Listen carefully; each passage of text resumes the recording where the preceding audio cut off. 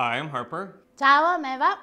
One of the Italian traditions that Ava and I have co-opted into our life here in America is the sacred Sunday lunch. Every Sunday we try to cook something special together. Maybe it's something that's a little more complicated, we wouldn't have time to cook over the week, or just something we've been craving for a long time. Today we're having a little trouble agreeing on what to make though. We can make a lasagna. Lasagna again. I love lasagna. Lasagna's great, but once you've had one, you've had them all. In Italy, Harper, we don't have just the regular lasagna. We have a lot of versions of lasagna. So maybe I can find something around my country that you never had. Okay, well I guess I'm game, as long as you promise they'll be yummy. I have ever cooked something no yummy, Harper. Not yet. Alright, let's go. Works every time. Every time.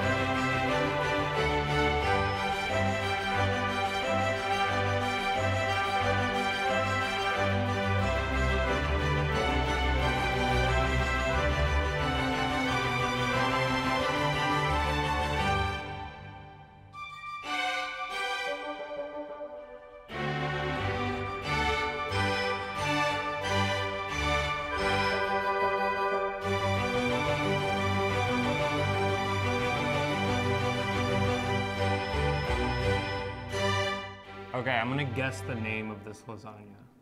No, you can't guess. Is this La Lasagna del Amore di Carne?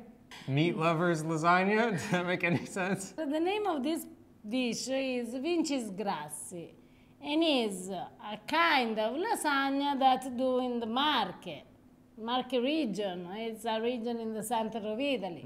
But there are several differences between the lasagna from Bologna and the Vincisgrassi. The first thing, Harper, is the color of the pasta. Yeah, it doesn't have the green pasta that I was surprised to learn about in the Bolognese version. We put inside also the liver, the chicken gizzard. There's like every kind of meat in this. Okay, should we cut into it? I think so, Harper, also because, as always, I'm starving. Wow, it smells so good. Can you smell the nutmeg, the cloves? I can, yeah. That's true. You did sort of season this in a... Special way. Yeah, yeah. Buon appetito. I don't know where the name come from, but I know that these Vincisgrassi are amazing. It's very similar in terms of texture and consistency and appearance and everything to just a normal Bolognese lasagna, but that ragu with all those different meats, the kind of more earthy taste of like the chicken giblets, gives it a very, very different taste. It doesn't seem lasagna because No. it's not a lasagna. It also has the fresh pasta, which is just absolutely to die for. If you've never had lasagna made with fresh pasta, oh man, I highly recommend it. It will change your life. Super good, and an interesting departure from traditional lasagna. I'm willing to bet, though, that you have something even a little more exotic in the lasagna realm. Are you ready?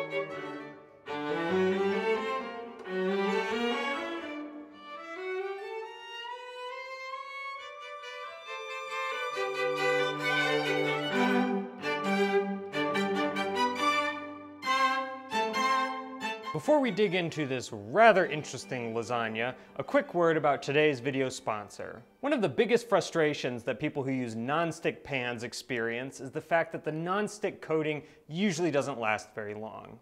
It wears out after a few months and then you have to replace it. Not so with the Misen non-stick pan.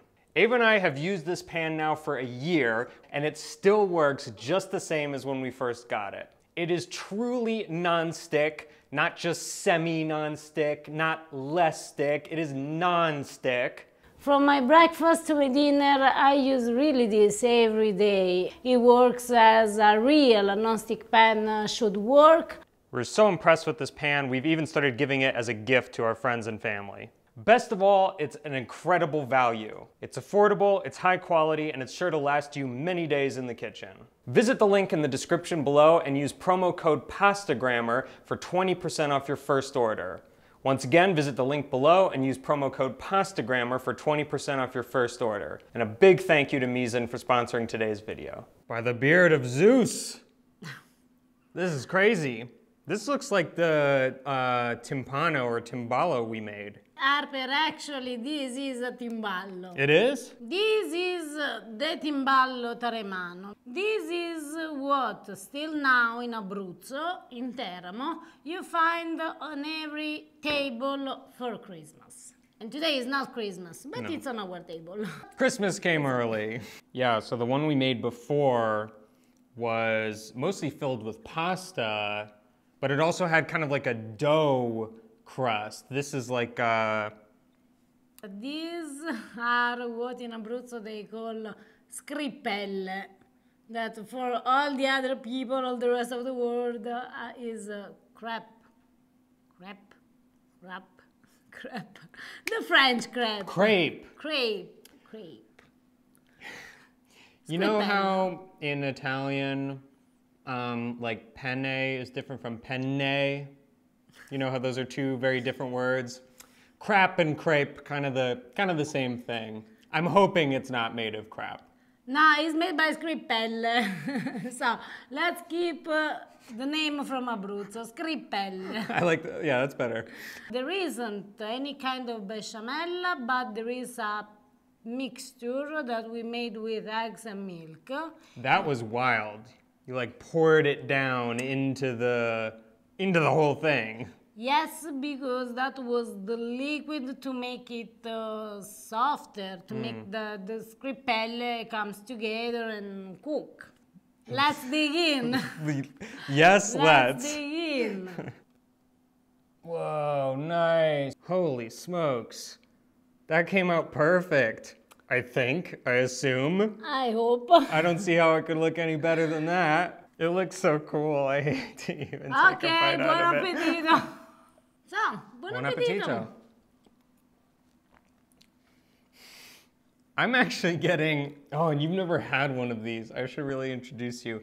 I'm getting sort of like pot pie vibes. What is a pot pie? Okay, well, like the most classic is a chicken pot pie. And it's literally a pie, but with chicken, and what's getting it for me is the peas. Obviously it's with pork, it's not with chicken, but just something about the form and the taste, I'm getting real like pot pie memories. It's so good, but in a very, very different way than a lasagna. The layers definitely are reminiscent of a lasagna, but it has a completely different taste. Okay, I understand it's a Christmas dish, but this is also a perfect dish for a picnic. Like you can probably see, it's a lot less like saucy than a lasagna. So it would actually be a pretty convenient dish to just like cut slices of, and you could grab one with a napkin, you know, I really can't say enough good things about this dish. I love it a lot. It's also like, it's definitely a project meal. It's not something you do if you just have 20 minutes to make dinner, but it's way easier than the traditional, the timballo that we made a while back. This is definitely much simpler. See, it didn't take 10 hours of cooking. Yeah. It took just 5. Not 10 hours, 5, but we did it. So Harper, I took you to Marche. Mm-hmm. I took you to Abruzzo. Mm-hmm. And we have the last stop to make. Can I actually make a request? I've never done this before. But I have a request. But I don't know if I will accept his request. So I can make, but it doesn't mean that I will accept. Okay, when we made our previous lasagna video, when you first introduced me to the Neapolitan and Bolognese versions, you said at the time that the lasagna recipe that your family makes is sort of a combination of the two. It's a little bit in between. We've gotten a lot of requests to see that recipe. Would you mind showing us? So you don't want to see the lasagna that I hate for all my life? Mm-hmm. I think the people deserve it.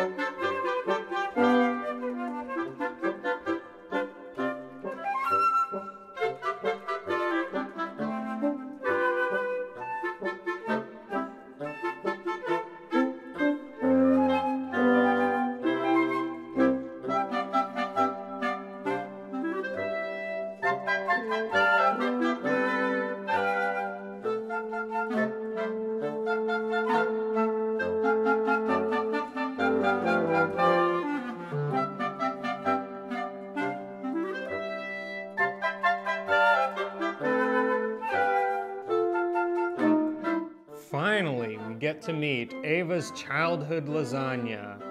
This is the lasagna that made you, huh? This is the lasagna that my dad, Turi, who is at my home, the person in charge of making the lasagna, made for us since I was a child until... Your dad made the lasagna at home? My dad is the person in charge of the lasagna. Really? I know your dad cooks, but your mom does most of the cooking. I just sort of assumed Everyday cooking. Mama Rosa's recipe. When we request a lasagna, we want a lasagna, my dad... Daddy steps in. Papa, la lasagna. So yeah, so as you've explained before, this is somewhere in between like a Bolognese lasagna and a Neapolitan. So let me see if I can break it down. Let me see if I understood this correctly. So number one, it has fresh pasta, but spinachless fresh pasta. So in that regard, it's sort of in between. It uses kind of a modified Bolognese ragu. So it's not the Neapolitan ragu, it's not quite the Bolognese ragu, so somewhere in between. I've noticed like a lot of the sort of stuffing elements of the southern lasagna, so like salami and hard-boiled eggs and all the crumbled cheese and everything, and no bechamel like you would have in a Bolognese. So yeah, it's definitely... in between. Okay, well I'm excited to see what this hybrid lasagna tastes like. And I'm excited to see if I did a good job. So, Papa, I will tell you, don't worry. Te lo dico, ti chiamo dopo. Mamma mia. That's a lasagna. Oh, I am very excited about this. It's handsome. Oh, Papa, bravo! If my dad was here with us eating this lasagna, for him it's never enough, so he will find that I put not enough parmigiano, not enough pecorino, not enough meat, or not enough egg. My father will say that I made a diet lasagna. I know, it's fun, I know. Buon appetito. Buon appetito e papà, grazie. Papa, I made a good job. That's awesome.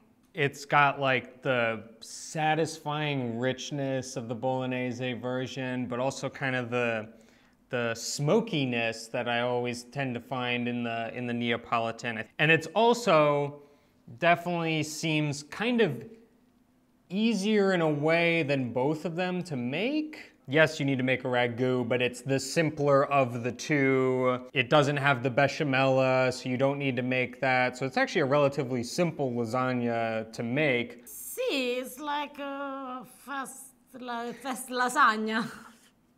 Fast lasagna, because anyway it took like 3 hours, so it's fast for a lasagna. I can see why you are the way you are.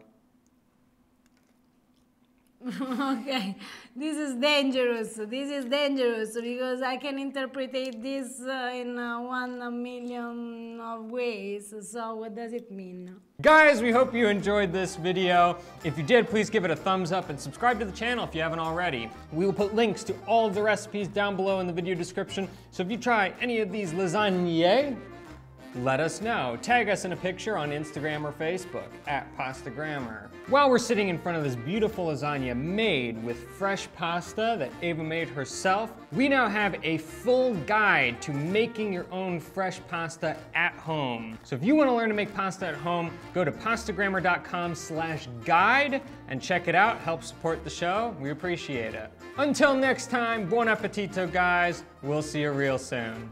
Ciao. Ciao.